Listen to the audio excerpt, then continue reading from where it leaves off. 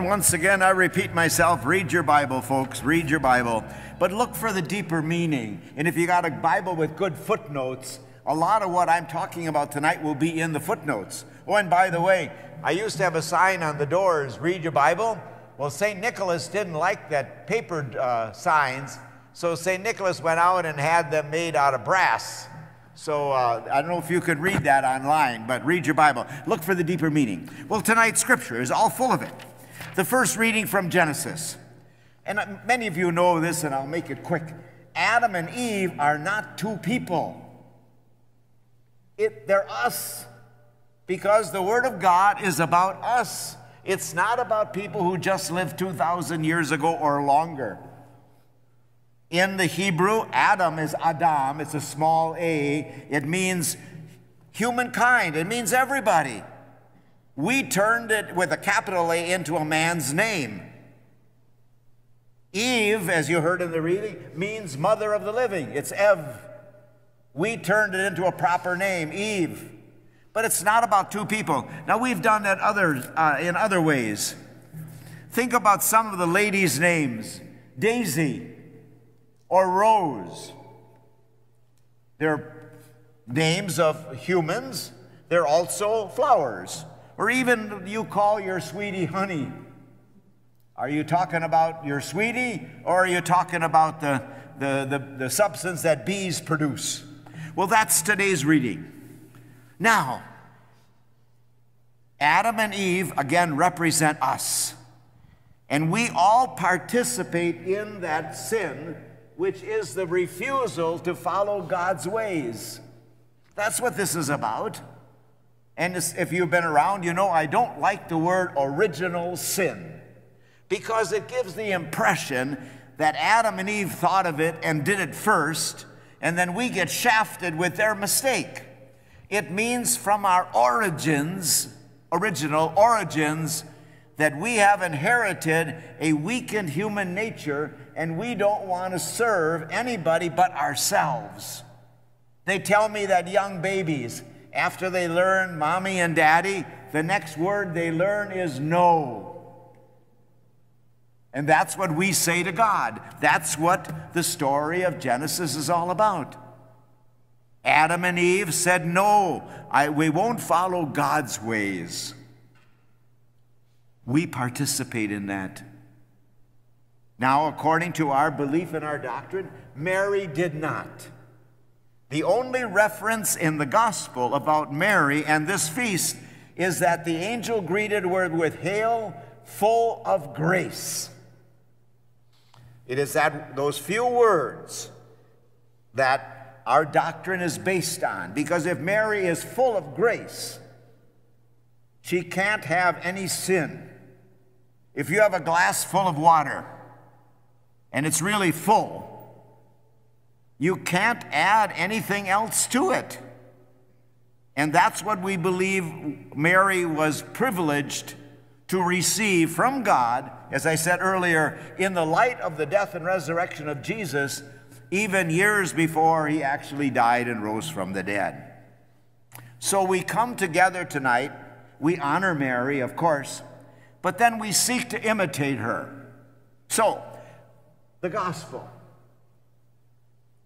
What's some of the deeper meanings of the gospel? I want to touch on just two of them quickly.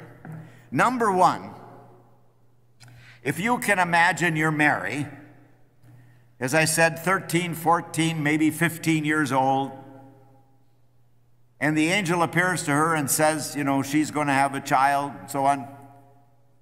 And she said, yes, let it be done to me according to your word. How do we handle the change of plans? She obviously didn't plan this, and obviously she had other plans, but this one really abruptly changed everything in her life. And she said, let it be done to me as you say. How do you handle the change of plans? And I might be talking about just the little things. Every morning we get up and we have a mental agenda of what we want to get done that day. Many times it doesn't happen because somebody else has some other plans for us. How do we handle that? Are we able to say, let it be done to me as you say? Or do we get all upset and so on? And those are just the little things. But sometimes our life is drastically changed by the different situations that face us.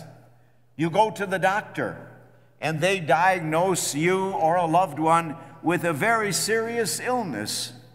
Wow, that's a change of plans, isn't it? Or somebody close to you suddenly dies.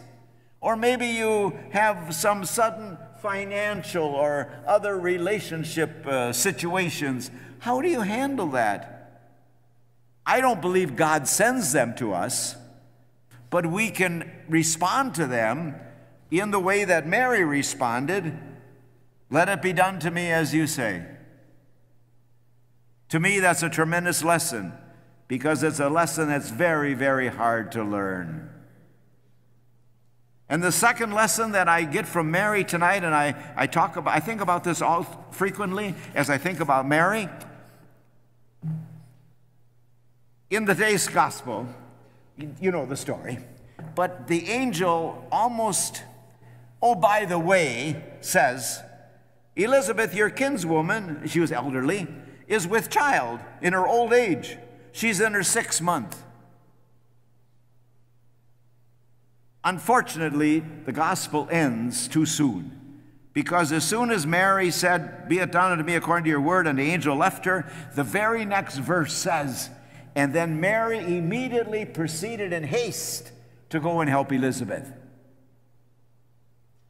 Nobody asked her. Nobody said she should, but she saw a need and she responded.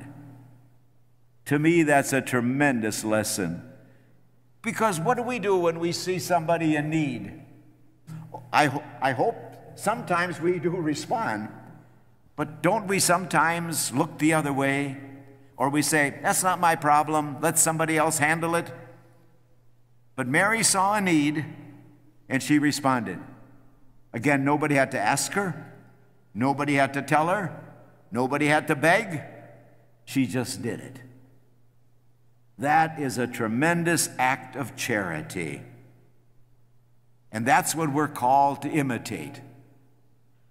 Because Mary does not want our admiration. She wants our imitation.